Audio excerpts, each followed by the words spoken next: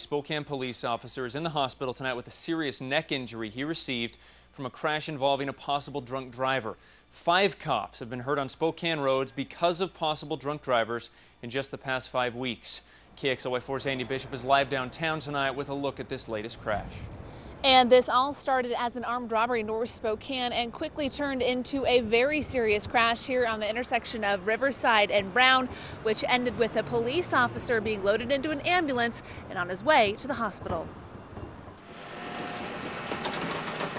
A crushed cruiser, shattered glass, and a mangled SUV marked the spot where a Spokane police officer was seriously injured early this morning. The officer was on his way to help another officer pursuing 2 suspects involved in a stabbing. As the officer approached Riverside and Brown, police say an SUV driven by 19-year-old Taylor Shockman broadsided his cruiser. The male officer fractured his neck. Shockman was taken to the hospital with minor injuries, charged with vehicular assault, then released to her parents. Investigators believe Shockman was driving under the influence. Spokane County Sheriff's Office is taking over the investigation because it involves a police officer. It's a crash Sergeant Dave Reagan believes could have been much worse.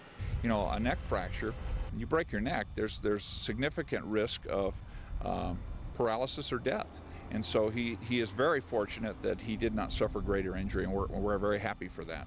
In the past 5 weeks, 5 officers have been injured on the job. In July, a motorcycle cop pursuing a reckless driver was thrown from his bike by a downed utility line. 2 weeks later, 3 detectives were hit by an alleged drunk driver on Division. Even though we try to be ever alert and try to drive as safely as possible, all it takes is one impaired driver or somebody on a cell phone or somebody distracted by something else, and you can suffer a fatality or a career-ending injury.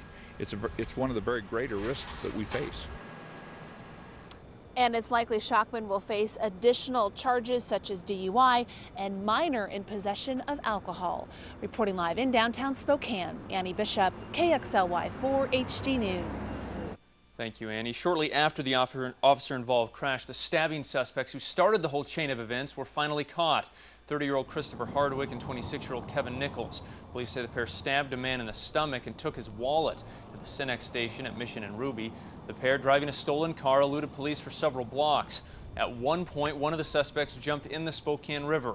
Both face a rather long list of felony charges, including first-degree robbery and assault.